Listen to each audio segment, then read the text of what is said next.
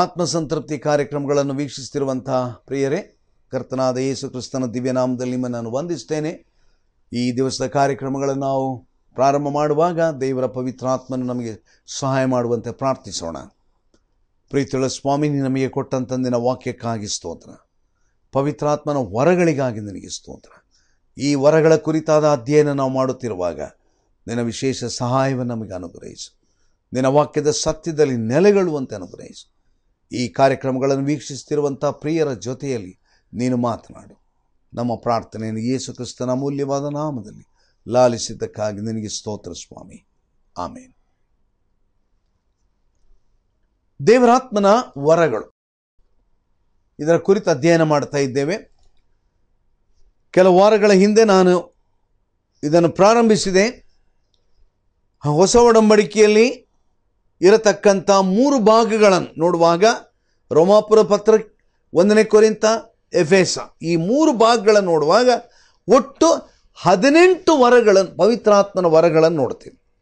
ಆ 18 ವರಗಳಲ್ಲಿ 7 ವರಗಳು ತಾತ್ಕಾಲಿಕವಾದದ್ದು, 11 ವರಗಳು ಅದು ಕಾಯಂ ಆಗಿ ಇರತಕ್ಕಂಥ ವರಗಳು ಎಂಬುದಾಗಿ ವಿವರಣೆ ಮಾಡ್ತಾ ಇದ್ದೇನೆ.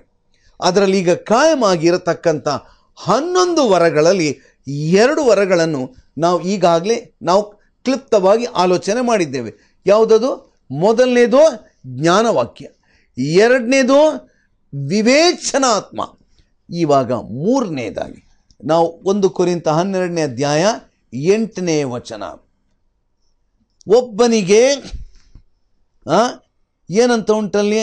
ಆ ಆತ್ಮನಿಗೆ ಅನುಗುಣವಾಗಿ ವಿದ್ಯಾವಾಕ್ಯವು, ಒಬ್ಬನಿಗೆ ಆತ್ಮನಿಂದಲೇ ನಂಬಿಕೆ, ಒಬ್ಬನಿಗೆ ಒಬ್ಬ ಆತ್ಮನಿಂದಲೇ ನಾನಾ ರೋಗಗಳನ್ನು ವಾಸಿ ಮಾಡುವವರ, ಒಬ್ಬನಿಗೆ ಮಹತ್ತುಗಳನ್ನು ಮಾಡುವವರ, ಸತ್ಯಾಸತ್ಯ ಆತ್ಮಗಳನ್ನು ವಿವೇಚಿಸುವಂಥ ವರ ಎಂಬುದಾಗಿ ದೇವರ ಪರಿಶುದ್ಧಾತ್ಮನು ವಿಧ ವಿಧವಾದಂಥ ವರಗಳನ್ನು ಆತನು ಕೊಟ್ಟಿರುವಂಥದ್ದನ್ನು ನಾವಲ್ಲಿ ನೋಡ್ತೇವೆ.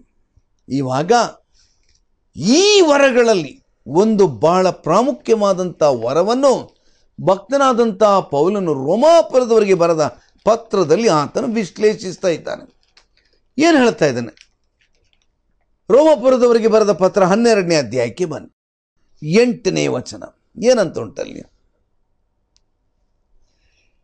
ದಾನ ಕೊಡುವವನು ಯಥಾರ್ಥ ಮನಸ್ಸಿನಿಂದ ಕೊಡಲಿ. ದಾನ ಕೊಡುವಂಥದ್ದು. See, one of the gift that God has given is the gift of giving. ನೋಡ್ರಿ, ಈ ಲೋಕದಲ್ಲಿ ದೇವರು ಅನೇಕ ವಿಶ್ವಾಸಿಗಳಿದ್ದಾರೆ, ಅನೇಕ ಜನರು, ಅನೇಕರು ಐಶ್ವರ್ಯವಂತರು ಇದ್ದಾರೆ. ಆದರೆ ಎಲ್ಲ ಐಶ್ವರ್ಯವಂತರು ಕೊಡ್ತಾರೆ ಎಂಬುದಾಗಿ ಹೇಳುವುದಿಲ್ಲ. ನನ್ನ ಅನುಭವದಲ್ಲಿ ನಾನು ತಿಳ್ಕೊಂಡಂಥ ಒಂದು ಬಹಳ ಖಚಿತವಾದಂಥ ಮಾತು, ಕರ್ತನ ಸೇವೆಗೆ ಕೊಡುವಂಥದ್ದು ಅನೇಕ ಸಾರಿ ಐಶ್ವರ್ಯವಂತರಲ್ಲ, ಬಡವರು ಕೊಡ್ತಾ ಇದ್ದಾರೆ. ಇದು ನನ್ನ ಅನುಭವ. Very often I have seen it is not the rich people, those who have sufficient money, who are giving. They are not giving. It's not that they don't have money, they have plenty of money. ಕೋಟಿಗಟ್ಟಲೆ ರೂಪಾಯಿ ಉಂಟು, ಆದರೆ ದೇವರ ಸೇವೆಗೆ ಅವರಿಗೆ ಕೊಡಲಿಕ್ಕೆ ಮನಸ್ಸಿಲ್ಲ. ಅನೇಕ ಸಾರಿ ತಮ್ಮ ಕಣ್ಣಲ್ಲಿ ನೋಡ್ತಾರೆ, ತಮ್ಮ ಕಣ್ಣಿನಲ್ಲಿ ನೋಡ್ತಾರೆ, ಎದುರುಗಡೆ ಅವರ ಊರಿನಲ್ಲಿ ದೇವರ ಸೇವಕರು ಸೇವೆ ಮಾಡ್ತಾ ಇದ್ದಾರೆ. ಅವರ ಕಣ್ಣಲ್ಲಿ ನೋಡತಕ್ಕಂಥ ಅವರ ದೇವರ ಸೇವಕರಿಗೆ ಅವರ ಸಹಾಯ ಸಿಕ್ಕುವುದಿಲ್ಲ, ಅಥವಾ ಯಾವುದೇ ಒಂದು ಆ ಸೇವೆಗೆ ಅವರಿಂದ ಸಹಾಯ ಸಿಕ್ಕುವುದಿಲ್ಲ. ಅನೇಕ ಸಾರಿ ಕೆಲವರು ಕೊಡ್ತಾರೆ, ಹೇಗೆ ಅಂತ ಹೇಳಿದರೆ ಅವರ ಹೆಸರು ಪ್ರಖ್ಯಾತಿಗೆ ಬರುವುದಾದರೆ, ಅಥವಾ ಅವರಿಗೆ ಅದರಿಂದ ಏನಾದರೂ ಲಾಭ ಇರುವಾಗ ಅವರು ಕೊಡ್ತಾರೆ. ಅನೇಕರನ್ನು ಬಲ್ಲೆ ನಾನು ಪ್ರಿಯರೇ.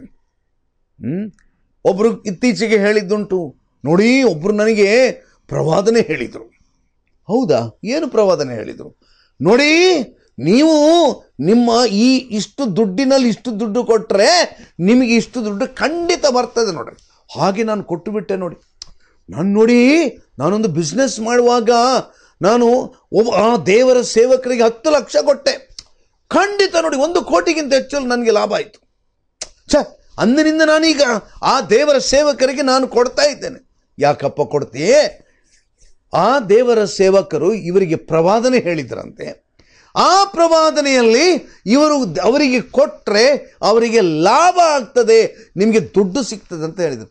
ಪರವಾಗಿಲ್ಲಲ್ಲ, 1 ಕೋಟಿ ರೂಪಾಯಿ ನನಗೆ ಸಿಕ್ಕುದಾದರೆ ಅದರಲ್ಲಿ 10 ಲಕ್ಷ ಕೊಟ್ಟರೆ ನನಗೇನು ನಷ್ಟ ಆಯ್ತು ಹೇಳಿ? ನನಗೆ ಧರ್ಮಕ್ಕೆ ಉಳಿದ 90 ಲಕ್ಷ ಸಿಕ್ಕುವುದಾದರೆ ಅದರಲ್ಲಿ ಒಂದು 10 ಲಕ್ಷ ದೇವರ ಸೇವೆಗಂತಲ್ಲಿ ಕೊಟ್ಟು ಬಿಟ್ರೆ ನನಗೆ ಲಾಭನೇ ಆಯ್ತಲ್ಲ. I have done A business even in the spiritual things. There are many people who think that they conduct A business in the name of Jesus Christ. ಯೇಸುವಿನ ಹೆಸರಿನಲ್ಲಿ ಸಂಪಾದನೆ ಮಾಡುವಂಥದ್ದು, ಯೇಸುವಿನ ಹೆಸರಿನಲ್ಲಿ ತಮ್ಮ ವ್ಯಾಪಾರವನ್ನು ವೃದ್ಧಿಪಡಿಸುವಂತಹದ್ದು. That is not the biblical teaching. ದೇವರ ವಾಕ್ಯ ನಮಗೆ ಹಾಗೆ ಬೋಧಿಸುವುದಿಲ್ಲ. ಹೌದು, ದೇವರು ಆತನ ಸೇವೆಗೆ ನಾವು ಕೊಡುವಾಗ ಖಂಡಿತವಾಗಿಯೂ ಆತ ನಮ್ಮನ್ನು ಆಶೀರ್ವದಿಸ್ತಾನೆ. But we should not give that we might be given. ನಮಗೆ ಸಿಕ್ಕುತ್ತದೆ ಅಂದ್ರೆ ಇದೇನಾಯಿತು? ವ್ಯಾಪಾರ ಆಯಿತು. ಏನಾಯಿತು? ವ್ಯಾಪಾರವಾಯಿತು. ಈ ದಿವಸದಲ್ಲಿ ಅನೇಕ ಕ್ರೈಸ್ತರು ವ್ಯಾಪಾರಕ್ಕಾಗಿ ಕೊಡ್ತಾರೆ, ತಮ್ಮ ಲಾಭಕ್ಕಾಗಿ ಕೊಡ್ತಾರೆ. ಅನೇಕ ಪಾಶ್ಚಿಮಾತ್ಯ ದೇಶಗಳಲ್ಲಿ, ಈ ಪ್ರತ್ಯೇಕ ಕ್ರೈಸ್ತ ರಾಷ್ಟ್ರಗಳಲ್ಲಿ ಅವರಿಗೊಂದು ಕ್ರಮ ಉಂಟು. ಏನಂತ ಹೇಳಿದ್ರೆ, ಧಾರ್ಮಿಕವಾದಂಥ ವಿಚಾರಗಳಿಗೆ ನೀವು ನಿಮ್ಮ ಸಂಬಳದಲ್ಲಿ ಇಷ್ಟು ಹಣವನ್ನು ಕೊಟ್ಟರೆ ಇನ್ಕಮ್ ಟ್ಯಾಕ್ಸ್ ಡಿಡಕ್ಷನ್ ಸಿಗ್ತದೆ. ಅಬ್ಬಾ, ಅದರಿಂದಾಗಿ ನೋಡಿ ಅನೇಕ ಕ್ರೈಸ್ತ ಈ ಗುಂಪುಗಳು ಪರದೇಶದಿಂದ ದುಡ್ಡು ತರಿಸ್ತದೆ. ಎಲ್ಲಿಂದ ದುಡ್ಡು ಬಂತು? ಇಂಥದ್ದು. ಅವರು ದೇವರ ಮೇಲೆ ಪ್ರೀತಿ ಇಟ್ಟು ದುಡ್ಡು ಕೊಟ್ಟದ್ದಲ್ಲ, ಅಥವಾ ದೇವರ ಸೇವೆಯ ಮೇಲೆ ಆಲೋಚನೆ ಇದ್ದು ದೇವರು ಅವ್ರು ದುಡ್ಡು ಕೊಟ್ಟದ್ದಲ್ಲ. ಅವರು ದುಡ್ಡು ಕೊಟ್ಟದ್ದು ಯಾಕೆ? ಅವರಿಗೆ ಇನ್ಕಮ್ ಟ್ಯಾಕ್ಸ್ ಡಿಡಕ್ಷನ್ ಸಿಕ್ಕುತ್ತದೆ. ಈಗಲೂ ಕೂಡ ಮಾಡ್ತಾರೆ. ನನ್ನ ಪ್ರಿಯರೇ, ಅವರು ದಾನ ಕೊಟ್ಟಿದ್ದಾರೆ ಎಂಬುದಾಗಿ ಹೇಳಲಿಕ್ಕೆ ಆಗುವುದಿಲ್ಲ. ದಾನ ಕೊಡುವವನೇನು ಹೇಗೆ ಕೊಡ್ತಾನೆ? ಯಾವ ರೀತಿಯ ನಿರೀಕ್ಷೆ ಇಲ್ಲದೆ ಅವನು ಕೊಡ್ತಾನೆ. ಒಬ್ಬ ಬಡವನಿಗೆ ನಾನು 1,000 ರೂಪಾಯಿ ಖರ್ಚು ಮಾಡಿದರೆ ನನಗೆ ಖಂಡಿತ ಗೊತ್ತುಂಟು, ಆ 1,000 ರೂಪಾಯಿ ಖರ್ಚು ಮಾಡಿದರೆ ಪಾಪ ಅವನು ಇನ್ನೊಂದು ಸಾರಿ ನನ್ನ ಮುಖ ನೋಡ್ತಾನೆ, ಇನ್ನೊಂದು ಸಾರಿ ಏನಾದ್ರು ನನಗೆ ಸಹಾಯ ಸಿಕ್ಕೀತಾ ಅಂತೇಳಿ. ಹೊರತು ನನಗೆ ಮಾತ್ರ ಅವನಿಂದ 4 ಆಣೆ ಪ್ರಯೋಜನ ಆಗಲಿಕ್ಕಿಲ್ಲ. ಹೌದಲ್ಲ? ನಾನು ಬಡವರಿಗೆ ದಾನ ಕೊಡುವುದಾದರೆ ಯಾವ ಪ್ರತಿಫಲಾಕ್ಷೆ ಇಲ್ಲದೆ, ಯಾವ ನಿರೀಕ್ಷೆ ಇಲ್ಲದೆ ನಾನು ಸಹಾಯ ಮಾಡುವುದಕ್ಕೆ ಮನಸ್ಸುಳ್ಳವನಾಗಿದ್ದೆ. ಯಾವುದೇ ಒಂದು ಸೇವೆ, ಇಂಥ ಒಬ್ಬ ದೇವರ ಸೇವಕರಿದ್ದಾರೆ, ಇಂಥ ಒಂದು ಸೇವೆ ನಡೆಯುತ್ತಾ ಉಂಟು, ನಾನು ಕಣ್ಣು ಮುಚ್ಚಿ ಕೊಡ್ತೇನೆ ಅವನು. ಯಾಕಂದ್ರೆ ದೇವರಾತ್ಮನು ನನಗೆ ಕೊಟ್ಟಿದ್ದಾನೆ, ದೇವರು ನನಗೆ ಐಶ್ವರ್ಯವನ್ನು ಕೊಟ್ಟಿದ್ದಾನೆ. ಆದ್ದರಿಂದ ನಾನು ದಾನವನ್ನು ಕೊಡ್ತೇನೆ. It's A gift of giving. ನನ್ನ ಪ್ರಿಯರೇ, I don't know whether you are possessing that gift. Use it for God and God will bless you bountifully, no doubt. ದೇವರು ಖಂಡಿತವಾಗಿಯೂ ಕೊಡುವವರಿಗೆ ಆತನು ಆಶೀರ್ವಾದವನ್ನು ಹಿಂದಕ್ಕೆ ತಿರುಗಿಸ್ತಾನೆ. ಅದರಲ್ಲಿ ಯಾವ ರೀತಿಯ ಸಂಶಯ ಇಲ್ಲವೇ ಇಲ್ಲ. So this is a supernatural ability to accumulate and give large amount of one's finances to the glory of God. ಏನೋ 4 ಆಣೆ 8 ಆಣೆ ಕೊಡುವುದಲ್ಲ. ಅನೇಕ ಸಾರಿ ಕೊಡುವಂತಾದ್ರ ವಿಚಾರ ಹೇಳುವಾಗ, ನೋಡಿ ಆ ಬಡ ವಿಧವೆ ಕೊಟ್ಲಲ್ಲ, ದುಗ್ಗಾಣಿ ಕೊಟ್ಲಂತೆ, ಸಾಕಪ್ಪ ಒಂದು ದುಗ್ಗಾಣಿ ಕೊಟ್ಟು ಬಿಟ್ರೆ ಸಾಕು ಅಂತ ಬೋಧನೆ ಮಾಡುವವರು ಇದ್ದಾರೆ. ನನ್ನ ಪ್ರಿಯರೇ, ಅಂದ್ರೆ ಅರ್ಥ ಏನು? ಯೇಸು ಸ್ವಾಮಿ ಆ ದುಗ್ಗಾಣಿ, ಆ 1 ಕಾಸು ಕೊಟ್ಟದ್ದಕ್ಕೆ ಅರ್ಥ ಎಂಥದ್ದು? ಅವಳು ತನಗಿದ್ದದ್ದೆಲ್ಲ ಕೊಟ್ಲಂತ ಅರ್ಥ. ಈ ದಿವಸ ತನಗಿದ್ದಂಥ ಎಲ್ಲವನ್ನು ಕೊಡ್ಲಿಕ್ಕೆ ಎಷ್ಟು ಜನ ತಯಾರಾಗಿದ್ದೇವೆ? It is the super natural ability to accumulate and give large amounts of once finances to the glory of god. ನನ್ನ ಪ್ರಿಯ ಸಹೋದರ ಸಹೋದರಿನ ಕಣ್ಣ ಮುಂದೆ ಯಾವುದೋ ಒಂದು ದೇವರ ಸೇವೆಯ ಕುರಿತಾಗಿ ದೇವರು ನಿನ್ನ ನೆನಪಿಗೆ ತರ್ತಾನೆ. ನಿನ್ನ ಜೀವನದಲ್ಲಿ ಯಾವುದೋ ಒಂದು ವಿಚಾರವನ್ನು ದೇವರ ಆತ್ಮನು ತರ್ತಾನೆ. ಓ, ಇವರಿಗೊಂದು, ಹೌದು, ನಾನು ಐಶ್ವರ್ಯವಂತ, ನಾನು ಕೋಟ್ಯಾಧಿಪತಿಯಾಗಿದ್ದೇನೆ ಅಥವಾ ಮಿಲಿಯಾಧಿಪತಿಯಾಗಿದ್ದೇನೆ, ಲಕ್ಷಾಧಿಪತಿಯಾಗಿದ್ದೇನೆ. ಹೌದು, ಈ ಸೇವೆಗೆ ನಾನು ಖಂಡಿತವಾಗಿ ಕಣ್ಣು ಮುಚ್ಚಿ 10 ಲಕ್ಷ ಕೊಡ್ಬೋದು. ನಾನು ಅದರಲ್ಲಿ ಏನು ಕಷ್ಟ ಇಲ್ಲ. ನನಗೆ ಕೊಡುವುದರಲ್ಲಿ ಏನು ಕಷ್ಟ ಇಲ್ಲ. ನಾನು ಕೊಡಬಲ್ಲೆ. I have been able to work and I have been able to accumulate ಮನಿ. ಬಹಳ ಜಾಗ್ರತೆಯಿಂದ ನನ್ನ ಬಿಸ್ನೆಸ್ ಮಾಡಿದ್ದೇನೆ. ದೇವರು ನನ್ನನ್ನು ಆಶೀರ್ವಾದ ಮಾಡಿದೆ. I will just give it as A ದಾನ. ಯಾವ ರೀತಿಯಲ್ಲಿ ಒಬ್ಬ ಭಿಕ್ಷುಕನಿಗೆ, ಬಡವನಿಗೆ ನಾನು ಕೊಡ್ತೇನಾ, ಯಾವ ರೀತಿಯಲ್ಲಿ ಪ್ರತಿಫಲ ಅಪೇಕ್ಷೆ ಇಲ್ಲದೆ, ಯಾವ ಒಂದು ಥ್ಯಾಂಕ್ ಯು ಲೆಟರ್ ಇಲ್ಲ. ನೀನು ಒಬ್ಬ ಭಿಕ್ಷುಕನಿಗೆ ಕೊಟ್ಟರೆ ಒಂದು ಥ್ಯಾಂಕ್ಸ್ ಅಂತೇಳಿ ಆದರೂ ಹೇಳಿಯಾನು. ಒಂದು ಪಾಪ ಬಡವರಿಗೆ ಕೊಟ್ಟರೆ ಒಂದು ಥ್ಯಾಂಕ್ಸ್ ಅಂತ ಹೇಳಿಯಾನು. ಆದರೆ ಎಷ್ಟೋ ಸಾರಿ ನಿನಗೆ ಹಿಂದೆ ಅವನಿಗೆ ಕೊಡಲಿಕ್ಕೆ ಆಗಲಿಕ್ಕಿಲ್ಲ. ನನ್ನ ಪ್ರಿಯರೇ, ಈ ರೀತಿಯಾಗಿ ಕೊಡಲಿಕ್ಕೆ ಮನಸ್ಸುಳ್ಳವರು ನಿಮ್ಮಲ್ಲಿ ಎಷ್ಟು ಜನ ಇದ್ದೀವಿ? How many of you have the willingness? How many of you have the mind to give to the glory of god? ದೇವರ ಮಹಿಮೆಗಾಗಿ, ದೇವರ ಮಹಿಮೆಗೋಸ್ಕರವಾಗಿ ನಿಮ್ಮ ಹಣವನ್ನು ಕೊಡುವುದಕ್ಕೆ ಸಿದ್ಧರಾಗಿದ್ದೀರಾ? ನನ್ನ ಪ್ರಿಯ ಸಹೋದರ ಸಹೋದರಿ, ನಿಮ್ಮಲ್ಲಿ ಅನೇಕರು ನೆನೆಸ್ಬೋದು, ನಾವು ಹೇಗೆ TV ಕಾರ್ಯಕ್ರಮಗಳನ್ನು ಮಾಡ್ತೇವೆ. ಇನ್ನು ಕೆಲವರು ತಪ್ಪಾಗಿ ತಿಳ್ಕೊಂಡದ್ದಿದೆ. ಒಂದು ಇತ್ಲಾಗಿ ಯಾರೋ ನನ್ನ ಹತ್ರ ಕೇಳಿದ್ರು, ನೀವು TV ಪ್ರೋಗ್ರಾಮ್ ಮಾಡ್ತೀರಲ್ಲ, ನಿಮಗೆ ಬಹುಶಃ ತುಂಬ ಹಣ, ನಿಮಗೆ ತುಂಬ ಜನರು ಕಳಿಸಿಕೊಡ್ತಾರೆ. ನನ್ನ ಪ್ರಿಯರೊಂದು ಮಾತು ಹೇಳಿಯ, ನಾವು ತ್ಯಾಗಪೂರ್ಣವಾಗಿ ಬಹಳ ಅನೇಕ ಸಮಸ್ಯೆಗಳ ಹಿನ್ನೆಲೆಯಲ್ಲಿ ನಾವು ಈ TV ಕಾರ್ಯಕ್ರಮ ಧರ್ಮಕ್ಕೆ ಆಗ್ತಾ ಇಲ್ಲ. We are spending A large amount every month. ಪ್ರತಿ ತಿಂಗಳು, in a year we are spending few lakhs of rupees. ನನ್ನ ಪ್ರಿಯರೇ, ಆದರೆ ಎಷ್ಟು ಜನರಿಗೆ ಕೊಡಬೇಕೆಂಬಂತ ಮನಸ್ಸಾಯಿತು? ಎಷ್ಟು ಜನ ದುಡ್ಡಿದ್ದವರಿಗೆ ಕೊಡಬೇಕಂತ ಮನಸ್ಸಾಯಿತು?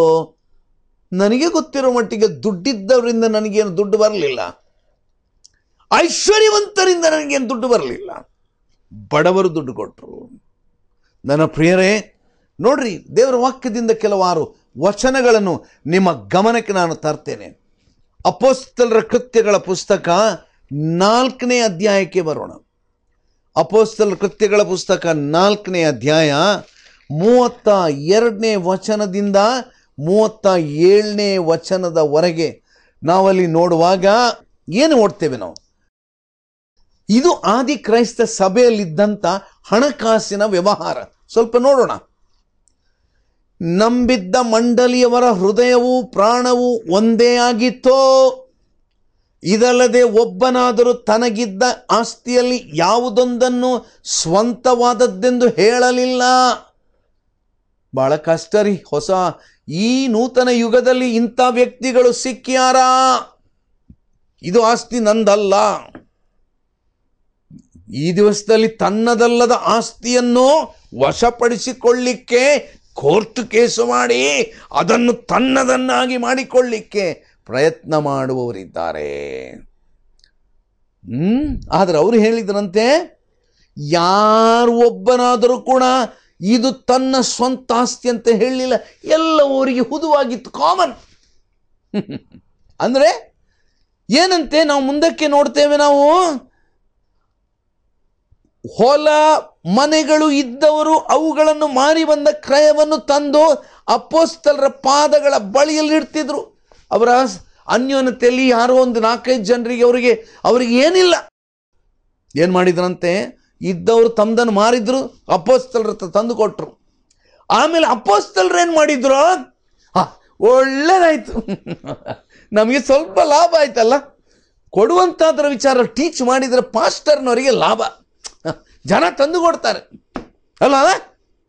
ಅಪೊಸ್ತಲರು ಏನು ಮಾಡಿದ್ರಂತೆ, ಅವರು ಅಪೊಸ್ತಲರ ಬಳಿಯಲ್ಲಿ ತಂದ ಹಣ ಅವರು ತಿನ್ನಲಿಲ್ಲ. ಆ ಪಾಸ್ಟರ್ನವರು ಅವರು ತಿನ್ನಲಿಲ್ಲ. ಅವ್ರು ತನ್ನದೊಂದು ಇನ್ನೊಂದು ಒಂದು ಫಾರಿನ್ ಒಂದು ಸೂಪರ್ ಲಕ್ಸುರಿಯಸ್ ಒಂದು ಗಾಡಿ ಅವನು ತಕೊಳ್ಳಿಲ್ಲ. ಅವನು ಆ ದಿವಸದಲ್ಲಿ ಇದ್ದಂಥ ಒಂದು ಹೊಸ್ತೊಂದು ಒಂದು ಬಂಗ್ಲೆ ಕಟ್ಟಲಿಕ್ಕೆ ಹೋಗಲಿಲ್ಲ. ಒಳ್ಳೇದು, ನಮ್ಮ ವಿಶ್ವಾಸಿಗಳು ಬಹಳ ಒಳ್ಳೆಯವರಪ್ಪ, ತುಂಬ ಹಣ ಕೊಟ್ಟರು, ನಮ್ಮ ಪಾದಗಳ ಬಳಿಯೇ ತಂದು ಕೊಟ್ಟರು.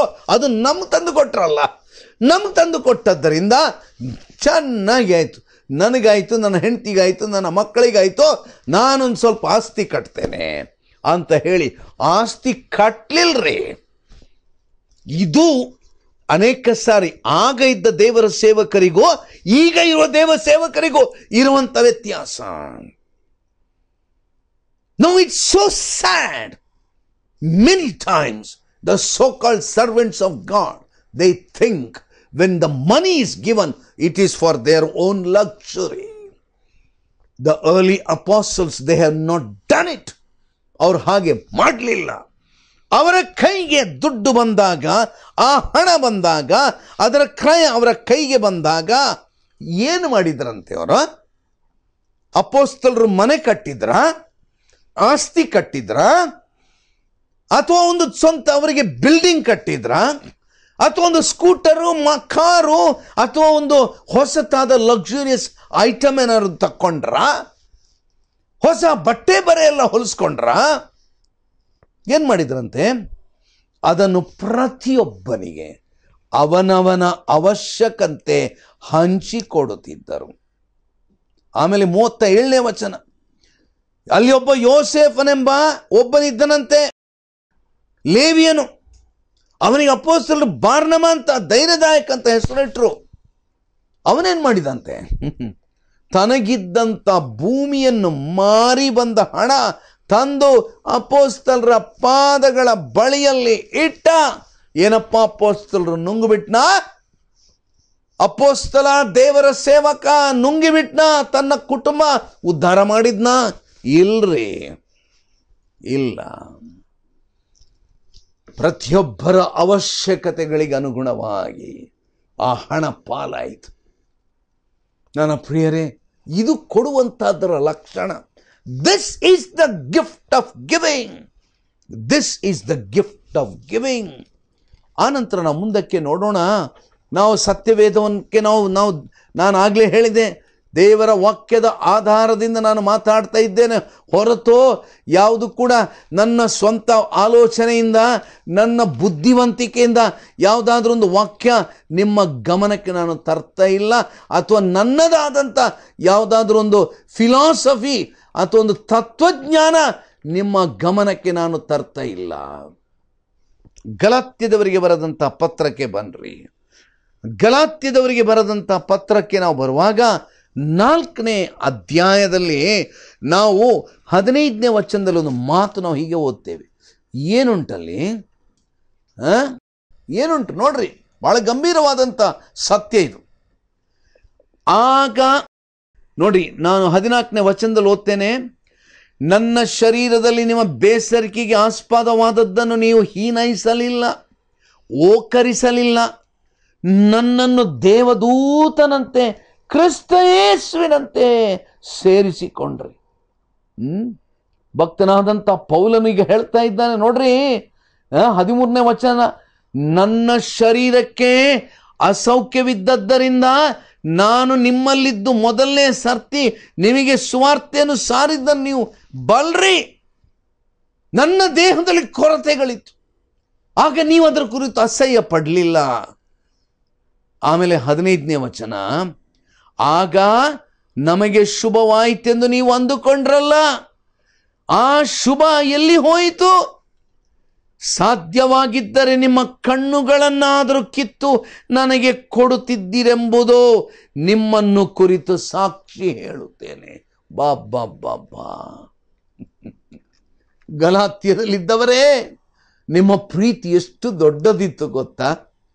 ನಾನು ನಿಮ್ಮ ಮಧ್ಯದಲ್ಲಿರುವಾಗ, ಕೊರತೆಯಲ್ಲಿದ್ದಂಥ ನಾನು, ಅಸೌಖ್ಯದಲ್ಲಿದ್ದಂಥ ನಾನು, ನನ್ನನ್ನು ನೀವು ನೋಡಿಕೊಂಡ್ರಿ, ನನ್ನ ಕುರಿತು ನೀವು ನಿಗಾ ವಹಿಸಿದ್ರಿ. ನನ್ನ ಕುರಿತು ನೀವು ಓಕ್ಕರಿಸಲಿಲ್ಲ. ನನ್ನ ನೋಡುವಾಗ ನಿಮಗೆ ವಾಂತಿ ಬಂದ ಹಾಗೆ ಆಗಿದ್ದಿರ್ಬೋದು. ಚಿ ಚಿ ಚಿ ಚಿ ಚಿ ಎಂಥದ್ದು ನನಗೆ ಗೊತ್ತಿಲ್ಲ. ಭಕ್ತನಾದ ಪೌಲನಿಗೆ ಎಂಥ ಕಾಯಿಲೆ ಆಯಿತು, ಯಾವ ಸಮಸ್ಯೆ ಆಯಿತು, ಆತನ ವಿವರಣೆ ಕೊಡ್ತಾ ಇಲ್ಲ. But Pal was telling, when I was